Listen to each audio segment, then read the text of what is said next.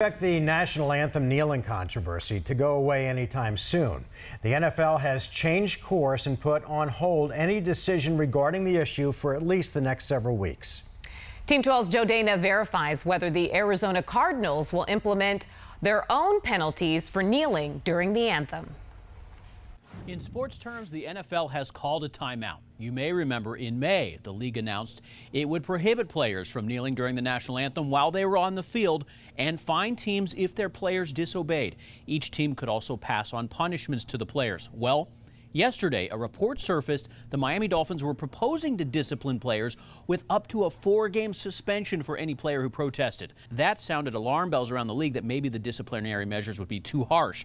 The NFL and Players Union have now announced no new rules related to the anthem will be issued or enforced for the next several weeks while these confidential discussions are ongoing.